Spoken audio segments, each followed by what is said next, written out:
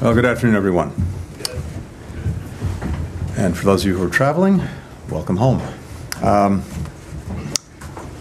Accurate information is vital to the health of any democracy.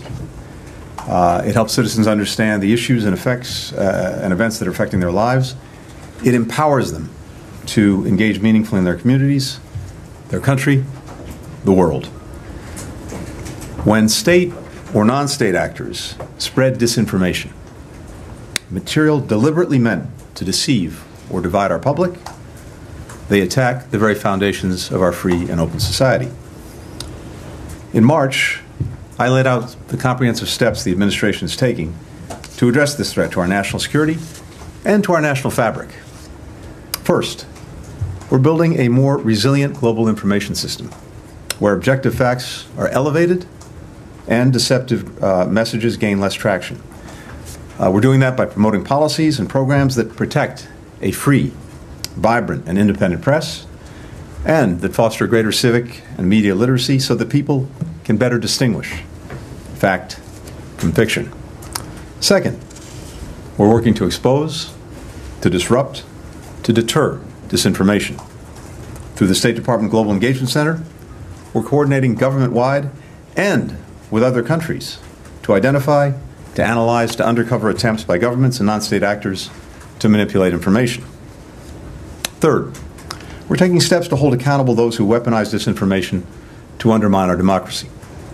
That's what we did just last week when the State Department, the Justice Department, the Treasury Department, the FBI took a series of coordinated actions to counter Russian influence and interference in our elections and in our democracy.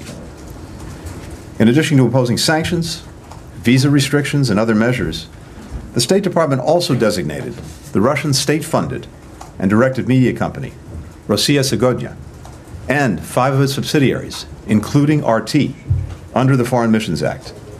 As a result, these actors are now required to notify the State Department of all personnel working in the United States, as well as their property. We took these steps based on our conclusion that Rossiya Segodnya and these 5 subsidiaries are no longer merely fire hoses of Russian government propaganda and disinformation. They are engaged in covert influence activities aimed at undermining American elections and democracies, functioning like a de facto arm of Russia's intelligence apparatus.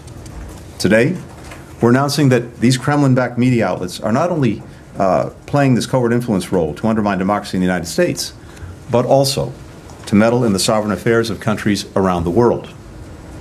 Thanks to new information, much of which originates from RT employees, we know that RT possessed cyber capabilities and engaged in covert information and influence operations and military procurement.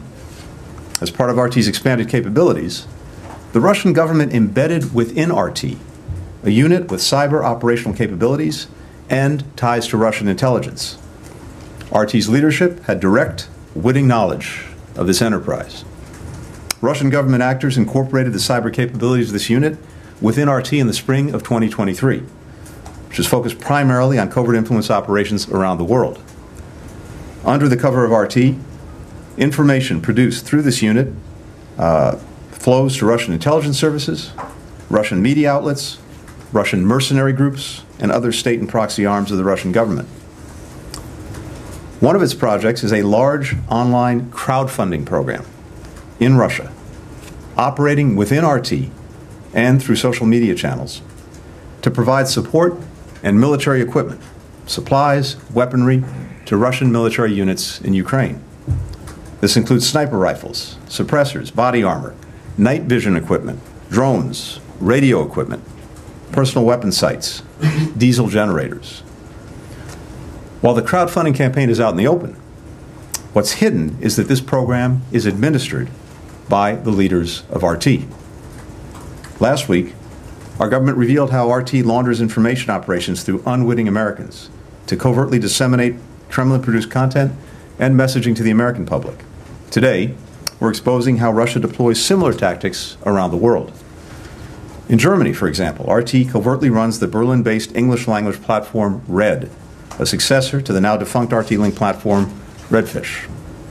RT also secretly runs the online platform African Stream across a wide range of social media platforms. Now, according to the outlet's website, African Stream is, and I quote, a pan-African digital media organization based exclusively on social media platforms, focusing on giving a voice to all Africans both at home and abroad.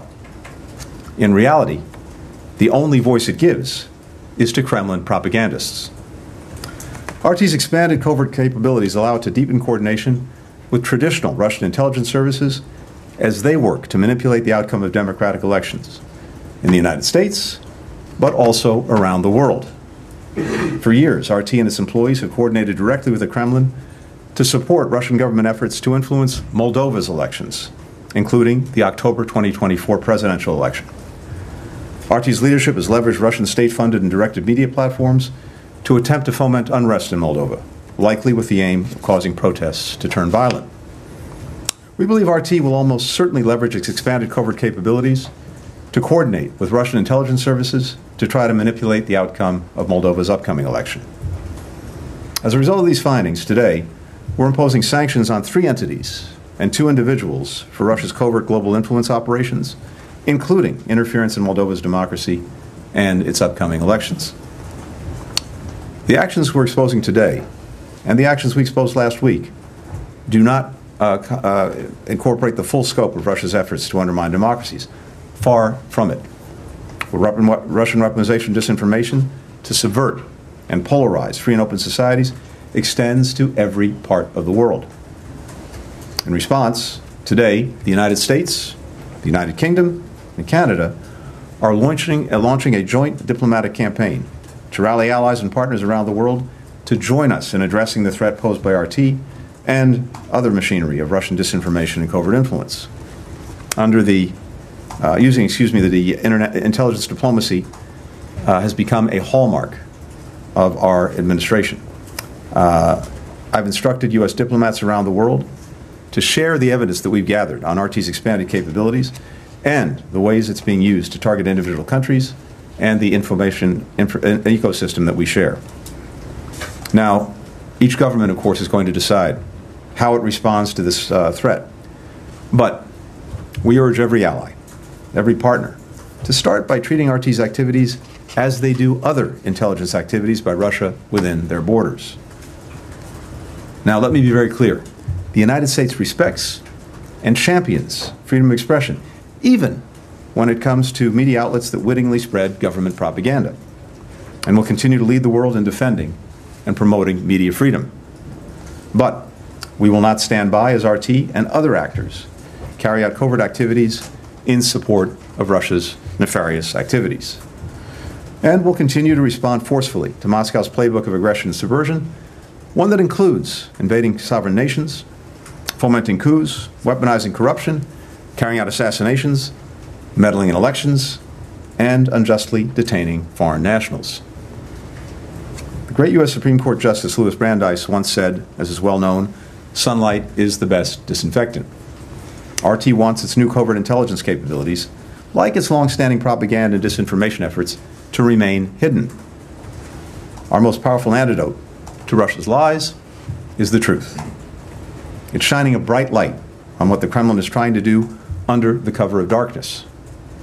Taking action, together with our allies and partners, to address this threat to our democracies is an effective way of pushing back. And today, we're taking an important step in that direction. One final related note on a more uplifting subject. A little bit earlier today, I had the opportunity to sit down with Evan Gershkovich. First time I've had a chance to see him since he was freed. We were joined by one of his colleagues from the Wall Street Journal, which was such a tenacious champion, along with his family, in pressing for Evan's release. I know a number of you know Evan. Anyone who knows him can attest to this. He's incredibly warm. He's got a great sense of humor. But maybe the most striking part of spending time with Evan is simply how wonderful it feels to see him free, home, where he belongs. I also keep returning to the fact that Evan, on the form that Russia forced him to fill out before he was released, asked for an interview with Vladimir Putin, always on the job. We make a lot of great things in this country, but one of the greatest things we make It's our journalists. Their professionalism, your professionalism, the unshakable commitment to seeking the truth is a service not only to our people and our democracy, it's a service to the entire world. Evan's freedom is also a reminder of all Americans who are still held hostage or wrongfully detained. And as I said when we first secured the release of Evan, of Paul, of Alsu, and others, for them and for their families, those who remain detained, there are tough days when they will question if they ever get their freedom back. My pledge to them is the same one that I made to Evan and to the dozens of other Americans whose release we've secured these last few years. We've not forgotten you, we will not forget you, and we will not rest until we get you home where you belong. Thanks very much.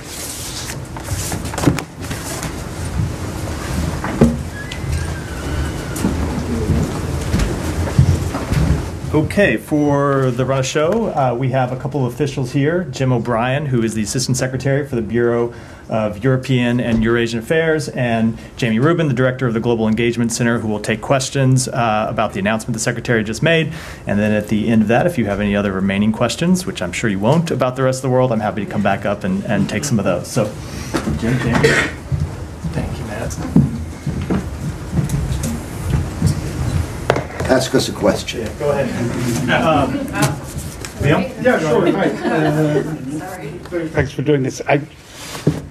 Just to be clear, I mean, what exactly is new from 10 days ago, or not even 10 days ago, when DOJ announced and yourselves announced all these series of sanctions against RT, against the group company, the Russia Signodia.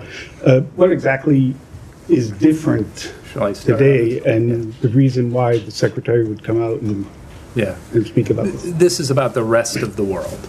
So last week was very focused on activities in the U.S. Here we're talking about covert activities attempting to subvert democracy and manipulate information environments in the rest of the world. And Jamie may have some examples of this, but I just want to call attention to one of the sentences the Secretary said.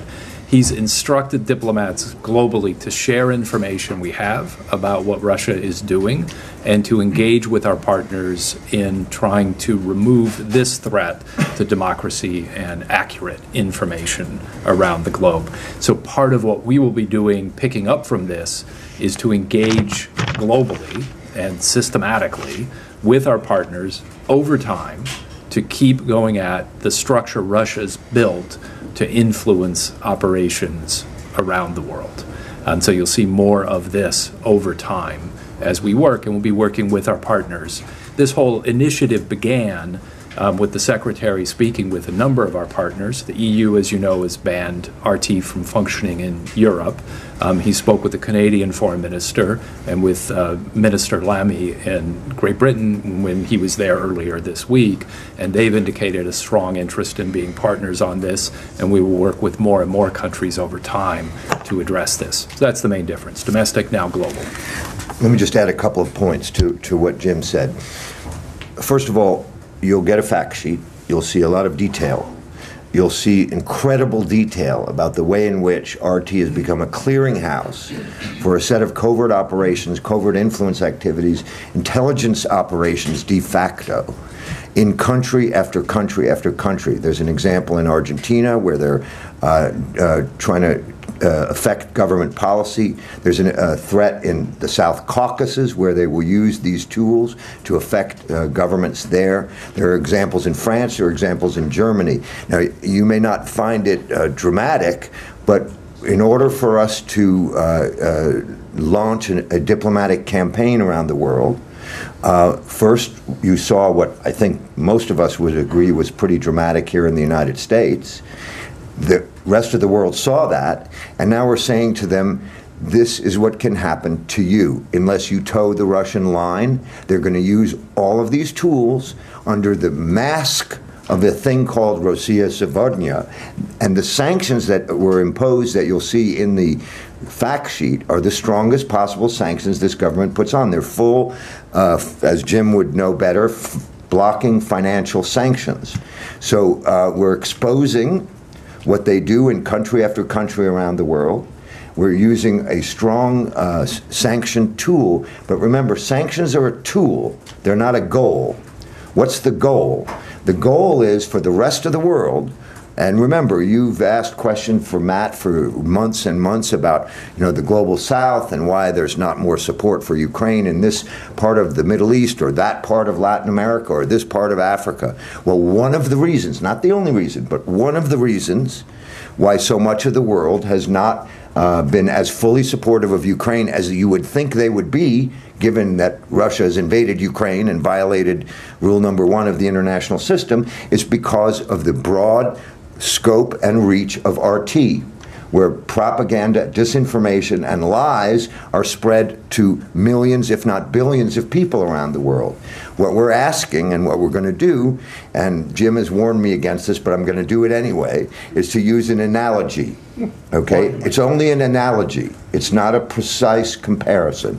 When the last administration decided to go after the Huawei company for the risk of intelligence being drawn out of a legal telephone instrument, we took a look at that campaign before we launched this. We tried to learn some lessons from it to try to help us figure out what's the best way over time to make countries around the world see the value and the danger of RT, which is technically a legal instrument, a television station, despite the lies and disinformation it's broadcasting, that has within it, and now we've shown you, and we'll show you in the fact sheet and in the things that I just said, covert operations, covert intelligence activities, acting as if they were a direct arm of the government. And now here's the fun part.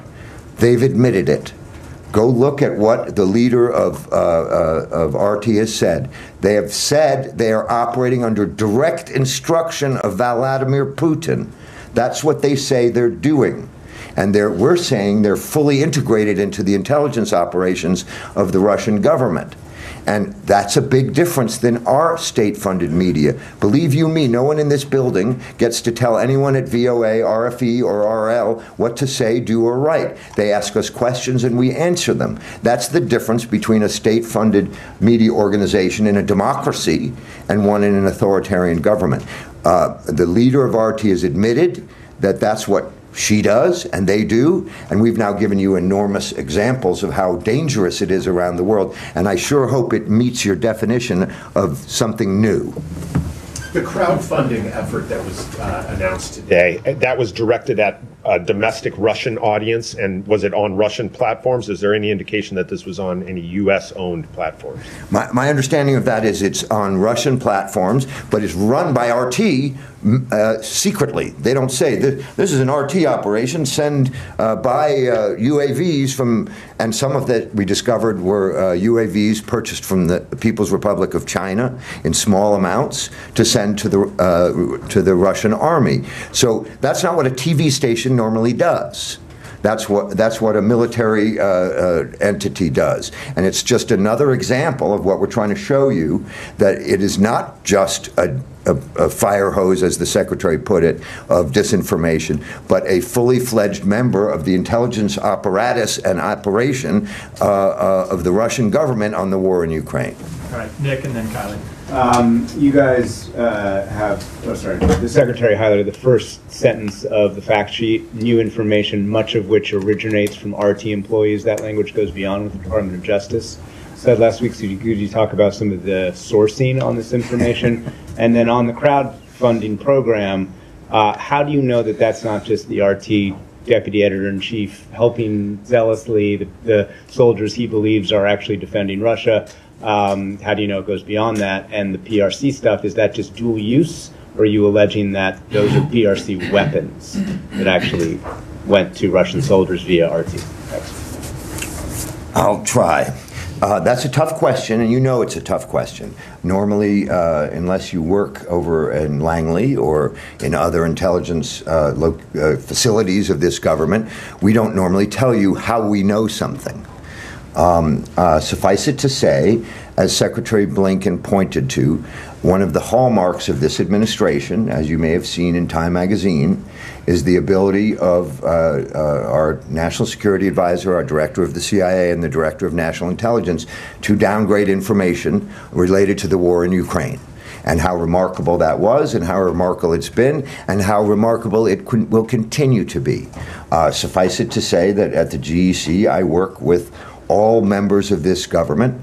I have a military team, I have an intelligence team, I have State Department officials, and I have teams from other part of the government. This is government information. You can draw your own conclusions as to how much more specific, but I think what the Secretary was pointing to is that some of these things have been admitted themselves by the leaders of RT, and that doesn't mean that just because someone admitted something, it's not new information, because it's new when it's put in its proper context. And that's the word that we officials love, that you guys generally don't love, because it allows us to go on too long. But more seriously, RT's leadership in its most recent interview has acknowledged that their job is to do what the Kremlin tells them to do. And we're giving you examples of what they're telling them to do that have nothing to do with broadcasting, even broadcasting lies and disinformation.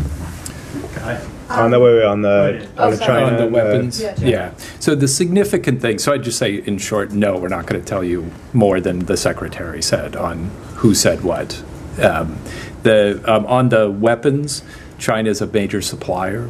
Much of the crowdsourcing, the thing that's significant is it was done covertly. So it wasn't just some, employees putting on a telethon.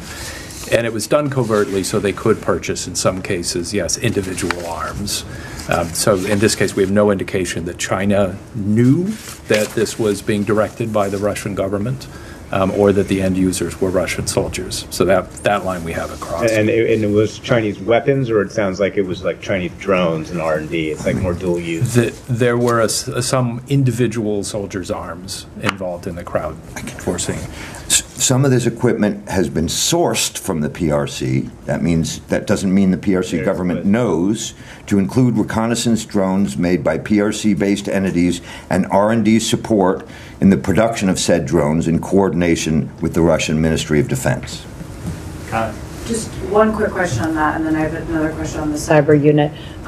So is it the crowdfunding mechanism that is purchasing these weapons sourced from China, or is it the Russian government that's using the funds that are collected there to make the purchases? Yeah, we don't know that. I don't know the answer to that. Okay. And then the cyber unit with ties to Russian intelligence embedded in RT in 2023. Can you tell us which countries this unit embedded into RT inside of? And if you can't list them, just an approximate number of countries where this was an active unit inside of RT? Everything about this unit and its activities inside RT is extremely sensitive information, and I have to get my facts exactly right and not make a mistake here. So bear with me for a second. As I understand it, the unit is a cyber intelligence gatherer.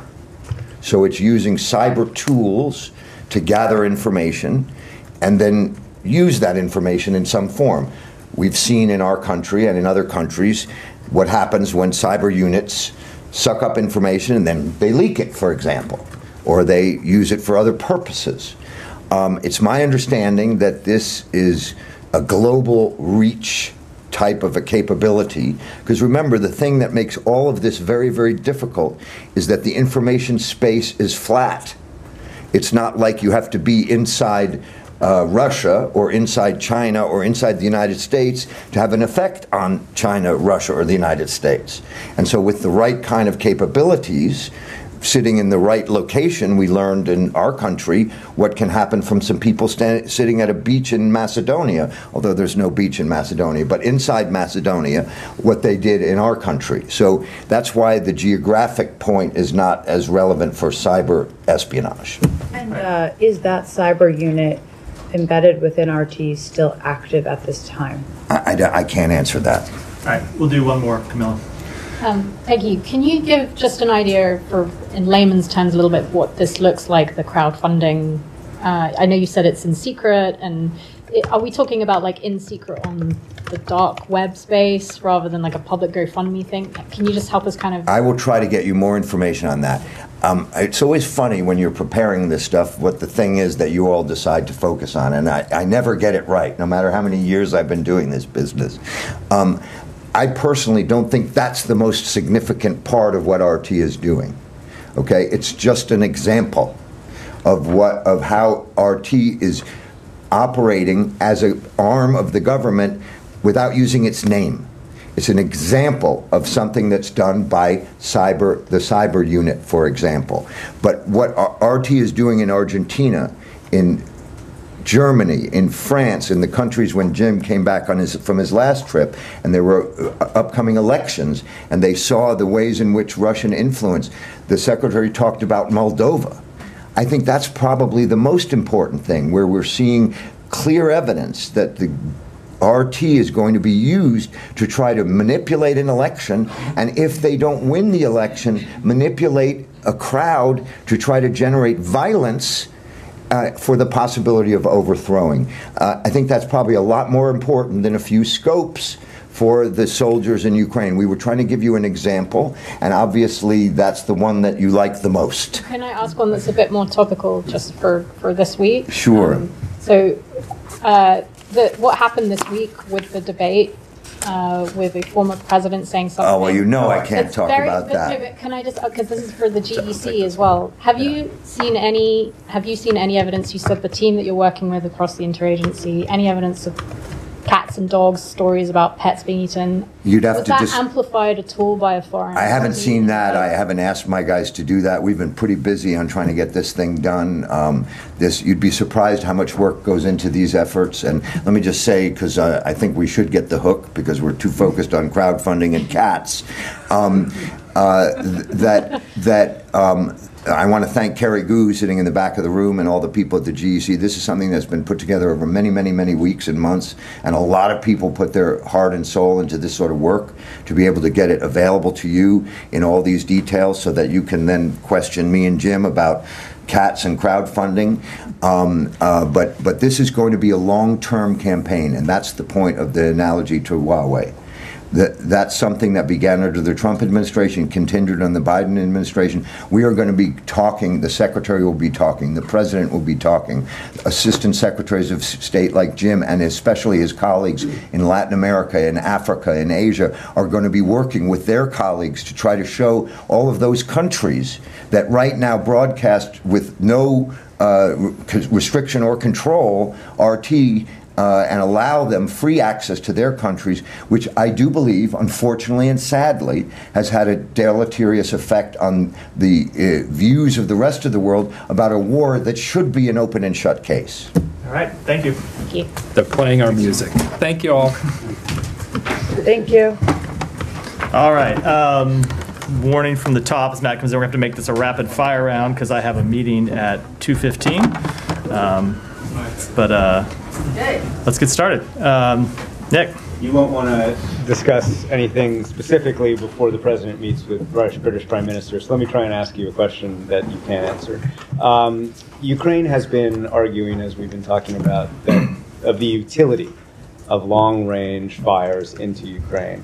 It has cited specific targets. It's cited an overall idea of how long-range fires would fit into the broader strategy of victory. So, in general, is that a message that the U.S. has been receiving? And is that a message that will be discussed between British officials and American officials? Obviously, this week's already been, but going forward when it comes to making the decision about. So, of course, we've been having those discussions with our Ukrainian colleagues. That's one of the things that the Secretary talked about with President Zelensky, with the Prime Minister, and with the Foreign Minister. Came up in all of his meetings in Ukraine 2 days ago, and they're making the case, as they have done consistently since the course of this campaign, where you've seen different times where they've come to make the case for different capabilities or different tactics or other different ways in which we could support them. Our job always always is to listen to the case that they make and then think about, as you may have heard the Secretary say when he got this question, I don't know, multiple times while he was in the region, both what it is that we can make available to them, how they can use it, what the long-term strategy behind using those capabilities would be, and then we come back and discuss that with our colleagues here, and ultimately the President makes a decision. As you know, the Secretary had with him the Foreign Minister, David Lammy, and who I know is accompanying the Prime Minister. I'm sure that'll be one of the things that'll be discussed in the meeting today. I do think it is important to note that is not the only topic on the agenda today. We have a long-standing bilateral relationship with the United Kingdom. There are a number of things to talk about in those meetings. Ukraine is an important part of them. It was a large focus of our meetings in the UK, which the Secretary traveled to before Ukraine, but there are other things we talked about too, the war in the Middle East and any number of other topics. And would a U.S. decision about American long-range weapons, would that be made in concert or independently, perhaps, than a British long-range use of fires inside of... I don't want to speak to any hypotheticals. As of yet, we have not changed our policy. It's something we discussed with our allies. It's just something we discussed with our Ukrainian partners, and I don't have any announcements to make today.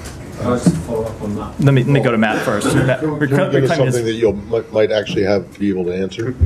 We can try. Okay. You've seen the convictions in Congo? I have. Okay.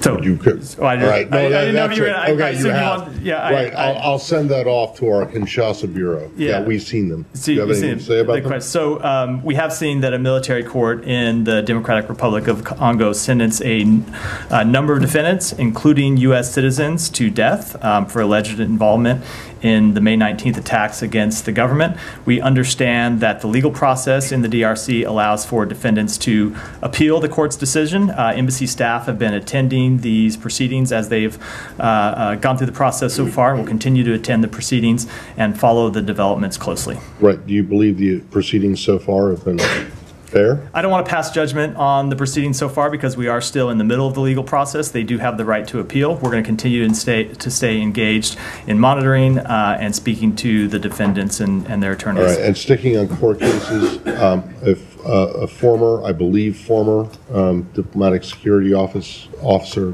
pleaded guilty today, charges on January 6th, do you have anything to say? The only thing I will say about that is we fully support the work by our colleagues at the Department of Justice to hold anyone responsible for violations of law on that horrific day accountable for those violations.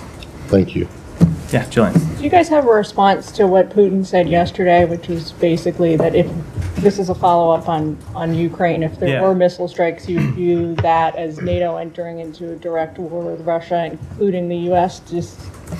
So a few things that way? Yeah, a few things about that. So number one, that's very similar to things that he has said over the course of the past 2.5 years. We've seen him make similar statements about things that the United States and its allies and partners, not all of whom are NATO members, some of whom are other partners of ours around the world. So it's not really a new statement by President Putin, but of course we pay close attention to everything that he says. I would say President Putin is the one who could end this war today if he wanted to. The only reason we are even having a discussion at all about the provision of American capabilities to Ukraine and the provision of capabilities by our NATO allies and the coalition of 50 countries that we've assembled around the world to Ukraine is because Putin continues to press this illegal war, that he continues to try to forcibly take territory of Ukraine. So if the president of Russia doesn't want to have a conversation about what capabilities we provide to Ukraine, there's a very easy way to get to the end of that conversation, and that's for him to end this illegal war. But do you dispute his? I don't know. Of course, it would not be an entering of the United States. But we have been very clear that the United States is not going to take part in this war. We're not going to put boots on the ground. We are, however, going to continue to equip Ukraine so it can defend itself. We're going to continue to work with a coalition of countries around the world to help Ukraine defend itself. All right, now, can I just sort of follow up on the issue of the British leadership visit? I mean, how would you characterise how closely aligned you are with the British government position on the issue of long-range missiles? Because it's fairly clear that the British and the French and some others are more sympathetic to President Zelensky's pleased to be able to use these weapons inside Russia. So how would you define where, how closely aligned you are with the British on that? So I don't want to get into the details of both private and ongoing diplomatic conversations, especially ahead of a conversation that's going to happen here in another hour and a half or so at the White House. I will say that we are very closely aligned with Britain on the overall objectives, the overall outcome that we want to see. You heard the Secretary and the Foreign Minister both speak to that in a press conference in Ukraine. We share the exact same objectives, and we continue to discuss with them the best way to achieve those objectives, the best way to make sure that Ukraine ultimately wins this war. That's an ongoing discussion, as the Secretary said, in Ukraine.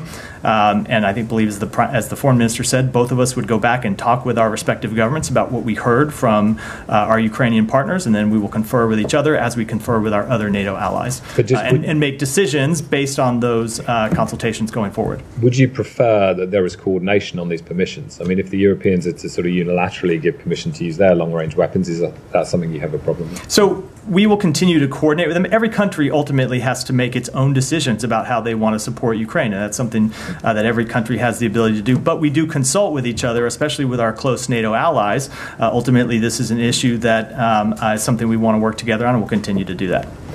Alex. Thank you, Matt. Just to press you a little bit more on Nick's question. Your response doesn't scream urgency, but knowing what you know about Iranian missiles, delivery of Iranian missiles to Russia, and the White House said that they're going to be employed within weeks.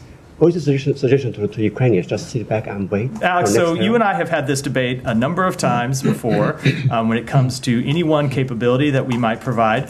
And I would urge you, as always, to take this in a larger context and look at the overall support that we have provided to Ukraine since day one, really since before day one. We were providing Ukraine with security assistance before the February 24th, 2022 invasion. And we have continued to provide them tens of billions of dollars in assistance. And we have continued to adapt and adjust our capabilities that we provide them, and adapt and adjust the assistance that we provide them related to the evolving situation on the battleground. However, we're going to be deliberate about that. We're going to want to think about how every step that we take fits into a long-term strategy. And Alex, ultimately, I would ask that you judge us by our results, by our actions, and by the overall assistance that we provided. And I think our track record in that regard speaks for itself. One more, because I have limited time, one more, then I'm going to move on. Thanks so much. Just to clarify, what gives you confidence that the air defense system you have provided so far will actually protect them against Iranian drones, which will, hit, within weeks? I'm just saying, based on what the White House told us. So you mean Iranian ballistic missiles or Iranian drones? Both. Iranian ballistic missiles. So we continue to work with them to strengthen their air defense systems. We have provided them air defense systems. A number of other countries have provided them air defense systems. We're going to continue to work to bolster them, as well as continue to bolster their capability to take on Russian capabilities to launch those attacks in the first place. Kylie, go ahead. Just to follow up on the questions here. How much is Russia's procurement of Iran's short-range military capabilities, which frees up their long-range capabilities, impacting your guys' decision-making here? So it is absolutely something that we take under consideration, both for the strategic purpose that you point out, that it does allow Russia to use some of its more long-range capabilities to strike further. They don't have to use them at the front lines because they can use these short-range Iranian ballistic missiles. They can use them to conduct long-term strikes targeting Kyiv, targeting potentially Lviv. You've seen them targeting civilian infrastructure, not military infrastructure, with those long-range strikes. So certainly it is something that we take into consideration. We also take into consideration the fact that it is very much an escalation by Russia. It's very much an escalation by Iran for them to to begin to provide these capabilities to Russia. So it is absolutely something that we consider in making our calculations. And the White House said today that we shouldn't expect any major announcements after the meeting with Biden and Prime Minister Starmer today. Can you give us some sense of when there might be a final decision on this? It's been, discussed for months now. It seems to have come to a boil this week. Are we looking at next week for a possible announcement on this? I do not want to either preview or put a timetable on any type of announcements, other than to say this is something that we have gone through from time to time when there will be a focus on any one particular weapon system or any one particular capability. And as always, I would just urge you to look at the way that we have consistently handled this, which is to be deliberate, to be smart, and to be strategic about what we provide and when we provide it to our Ukrainian partners. parties. Okay, Jani, then a couple more we have to wrap. You made quick questions. Russia is warning of the use of nuclear weapons, and North Korean Kim Jong-un is also ordering the mass production of nuclear weapons.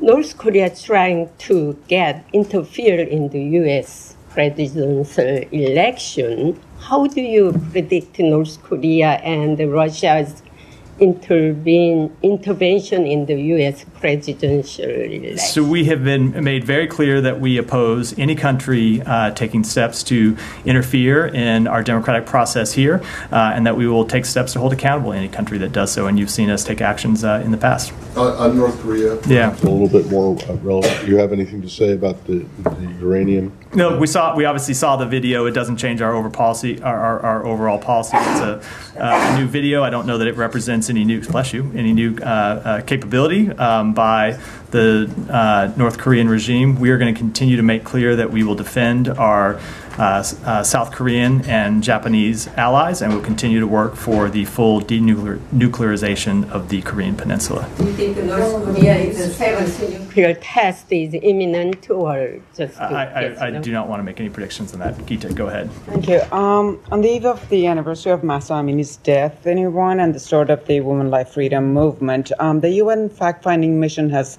issued its latest report on the situation of human rights in Iran. In short, it says that suppression of women's and girls' rights has intensified, and it is crushing women's activism. The mission suggests, and I quote, states must continue to place the situation of women and girls in the Islamic Republic of Iran high on the international agenda.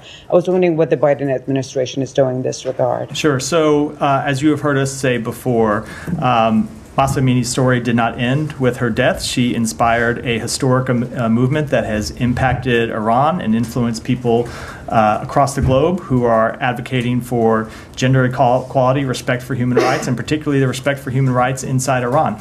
So that report is absolutely right. We have continued to see a crackdown on women and women's rights in Iran. And I would just say the new president of Iran has, at various times, signaled that he wants to change his approach and wants to reach out to the West and have a different relationship with the West. There are obviously a number of actions he could take in that regard when it comes to Iran's destabilizing activities outside of its own borders. But one of the actions he could take would be to stop the crackdown on women and women's rights inside Iran's borders. All right. Let me take one more, and then I really do have to go because I have a meeting with the boss. One question on the killing of Turkish-American activist Ayşenur Ezgi Egi.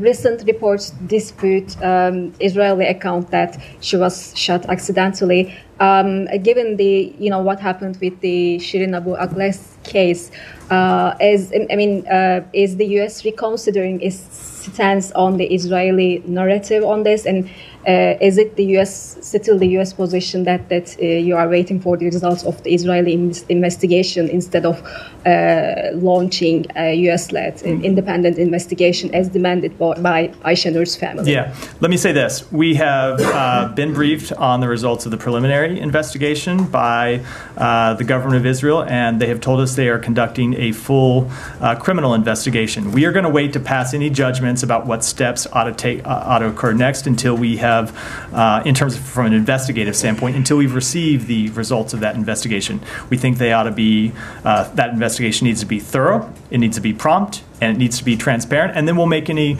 determinations at the conclusion of that investigation. But that said, as the Secretary said earlier this week, even knowing what we know now, we know enough to know that the Israeli security forces need to make changes in the way that they are operating in the West Bank, because you have now seen not just one, but 2 American citizens killed as a result of what the Israeli forces the Israeli forces admit themselves were fire from in this case the IDF. So it's very clear that they do need to make changes in their rules of engagement. We're going to continue to press them on that, and that I think is a different question than the one about the investigation. But my point being, we know enough now to know that there are changes that need to be made. And just a quick follow-up: what changes do you expect from Israel, and what consequences? Will there be any consequences for Israel for killing a U.S. citizen? So we want to see changes to the rules of engagement. First of all, with respect to consequences, you do need to wait to see the results of the investigation to know whether there need to be any specific criminal consequences for the individuals involved. It's important that that investigation play out. And as I said, it ought to be prompt and thorough and transparent. But ultimately, when it comes to the changes in the rules of engagement, what we have said, or what we have seen, and you heard the Secretary speak to this, is we have seen a number of occasions when Israeli security forces have stood by when there were acts of settler violence. When they haven't intervened, we want to see them intervene and stop those acts of settler violence. We have seen reports of excessive use of force by Israeli security forces against Palestinians, and now we've seen the death of 2 American citizens, and we want that to end. And that's why we want to see the changes to the rules of engagement. And with that, I'm sorry, I do have to wrap for today. See you guys next week. Thank you.